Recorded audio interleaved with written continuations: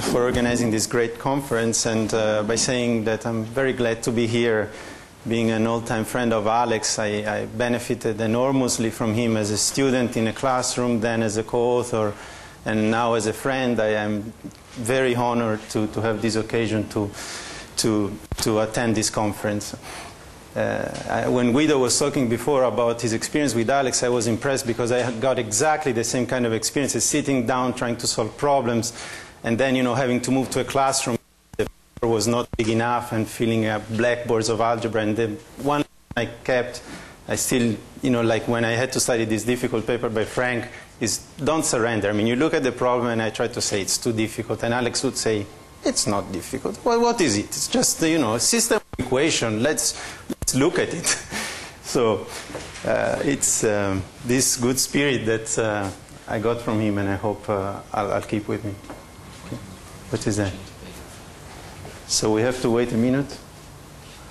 I could tell more stories about what Alex... The second one is commitment. And I think this will be an important point of my presentation. What is commitment? In my view, commitment is when you solve the problem, you maximum or minimize the second line subject to the first equation. When you solve under commitment, the key point of commitment is that you take into account that some variables are not predetermined.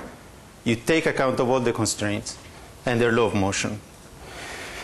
The other two regimes under learning that they consider is, so expectations, the E star now is, obeys an autoregression, some parameter ct minus 1, least squared.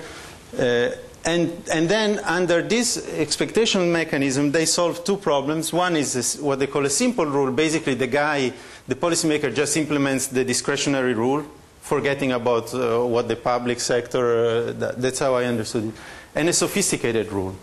And now let's see, okay, so here it is. What they do under learning, this is key. So the first they call it in the paper a simple rule. So under this learning scheme, X is chosen period by period as like a proportion to the cost shock. It's more interesting, in my view, the sophisticated policy. Sophisticated policies does this. Like the X is chosen to minimize, this is like the recursive formulation, to minimize the quadratic loss function, but taking into account, that's what the value function arguments C and R tell you, taking into account that the way you choose policy also affects the learning scheme by the private agent. And this is very nice from, I think, it's a very nice control problem. You not only try to optimize the objective, but you take account that these guys are learning and you want to choose a policy that makes them learn well. And they solve this under the Phillips curve. So notice, in this case, the policymaker knows that pi t obeys a forward-looking equation, even though the expectations operator is a strange object, is not rational expectation, and the expectations law of motion. Okay, what they find? Well, first, the policy rule you use affects the speed of learning, the persistence of pi. Second, the sophisticated rule gives rise to outcomes that are very similar to the commitment outcomes, as Frank showed. But they argue the mechanism is very different. I will argue it is not different. So just to anticipate, probably my main point is that, in my view, their sophisticated rule is commitment. And finally, they show that the optimal rule implies a strong response to inflation, and therefore fast learning. Just to keep in mind, I mean, before I move to my comments, there is a paper by a colleague of mine, a student of Albert Marcet, Giuseppe Ferrero, who provides some analytics that are really very helpful to understand how these models work. So let me try to tell you the story that I learned from Giuseppe. He tells me when you look at these models with learning, you have two objects, two kind of things you have to think about. There's a true law of motion and there's the perceived law of motion. Now, think of A like the parameters of the true model. What happens, right, and T of A is the perceived law of motion. So you give the agents one value here, maybe they believe the true parameters of this, then some data are generated, they run regression, and they learn another parameter. So this is the way they learn. The law, that T is a locus that describes the dynamics of the perceived law of motion. How perceived law of motion depends. Maybe you start from a belief that's here, then you will go up to the arrow to think that you run a regression and you will estimate parameters like T of A. So next time, next period, you're here, and then on, and you converge in the end eventually. If you don't discount, if you don't throw away observation, in the end you converge here, which is like rational expectation. In the end, you think the parameters are here, you behave according to these parameters, some data are generated, you run your regression, again, the parameters are this. So that's a fixed point. And what Giuseppe shows is that monetary policy, in a model exactly like theirs, monetary policy affects the slope of this TA. So when you are when the policymaker is highly inflation averse, the high gamma pi, these are from Giuseppe's notation. But anyway, gamma is like the reaction function coefficient to inflation. The locus TA is very flat, so what happens, is you converge very fast. So persistence is low and convergence is fast. The speed of convergence and persistence are kind of the same thing. Instead, when the policy is not very inflation averse, the TA locus is like near 45 degrees, and you can get very, very slow persistence. This is useful to keep in mind. Is this the same gamma as in... No.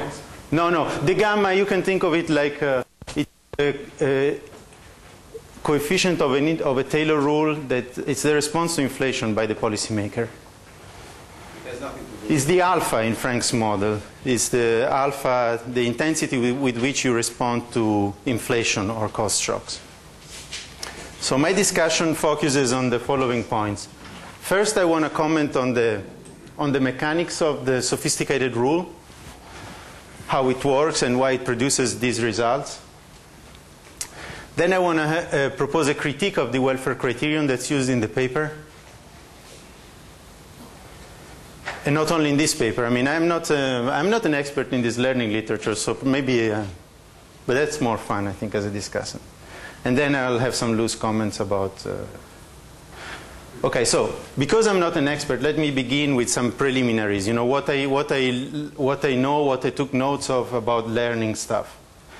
So from Honkapoya and Margaret Bray, so I learned that literature on least square learning, initially it started by asking questions. Okay, we know rational expectation is beautiful, but how do you get there? This point that everybody knows that, and a natural question is, if people really don't know the system but just run regressions, would they converge to a rational expectations equilibrium? So one nice result is that if the people have in mind the right functional form for the underlying model, and they do not discount the past, so they don't throw away observations, asymptotically you can learn the true model. Then there are complications like instability and stuff, but let me take this first order. So with no discounting of past observation, a necessary condition to converge to rational expectations is that the perceived functional form of the expectation nests the true one, right? So their discretion case satisfies this principle. Under discretion, they assume the public runs an autoregression, pi t, and estimate this CT coefficient. And we know, we can solve the theoretical model, that the true law of motion of inflation under the rational expectation law of motion of inflation is actually an autoregression. So you can learn it if you don't discount. With discounting, you can learn it with probability 1. With discounting, probably you get convergence in distribution. I think the picture that Frank showed illustrated just that. But now, first point.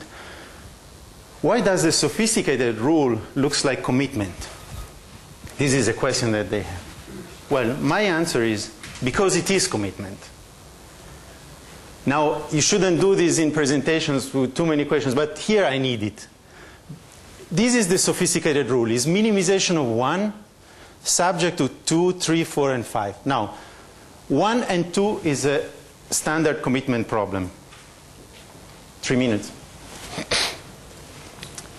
So this is like a standard commitment problem. You are taking account of the forward-looking nature, of the non-predetermined nature of the second equation. Plus, you have some other constraints. But I argue these other constraints are not necessarily hindering you to implement exactly the same commitment. After all, we know that rational expectation models have, once you solve them, they have an autoregressive representation. So let me give you this intuition. Assume that the agents can learn the model.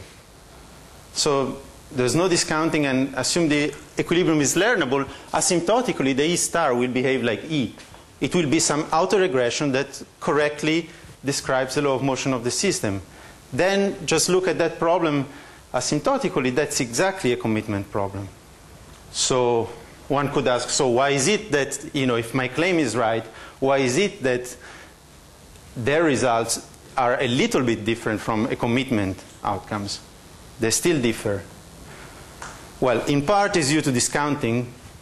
So with discounting, it's kind of hard really to learn the true model. But the true motive for me is the assumption that we do here. Assume that you can learn the true model. And in their model, the agents cannot learn the true model.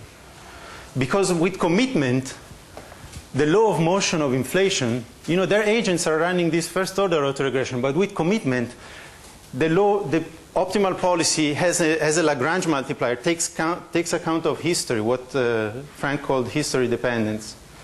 So it's actually, I think, a second order difference equation for inflation, because there is a relation that links the psi t minus 1 to pi t minus 2. So I think agents in this setup cannot learn the rational expectation commitment. My guess is that if they do what Frank suggested in his last slide, so always give the agents a second order autoregression, which nests both the simple case, because in the simple case C2 is just equal to 0, and this sophisticated case, and try, just to see if I'm right or wrong, try without discounting and let them run for 20,000 periods. I think you get exactly the commitment equilibrium. So quickly, other points on the welfare criterion. Every time I see like this kind of papers with the quadratic loss function, I ask myself, do I like, so I've used it a lot, so I can ask it because I'm not, so am I doing something wrong by this approximation? And one way is I ask, it's a second order approximation. Why doesn't it have a first order term? Because that's the first thing that you do, right, when you take the derivative. Well, then you look in Woodford's book, and you know that, so U is the true utility, and you take a second order approximation, there's some quadratic term, and there is a first order term, of course.